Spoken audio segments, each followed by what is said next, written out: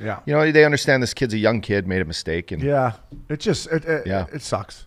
Sucks for the Sens because, we talked earlier in the week about, their team. They're starting to come. Brady Tkachuk, you don't love him. There's something wrong with you. He gets in a fight with Alex Tuck the other night. Fucking the guy is great. Their power play looks great. Batherton looks good. Josh Norris is back.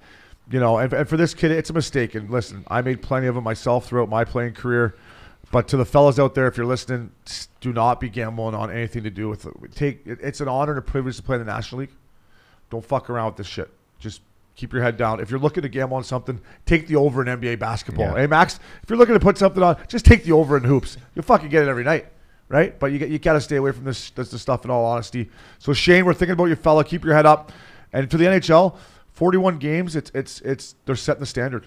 Did you happen to read this, it's unknown what he did at this time. This is quoted, but it says, but a league wagering partner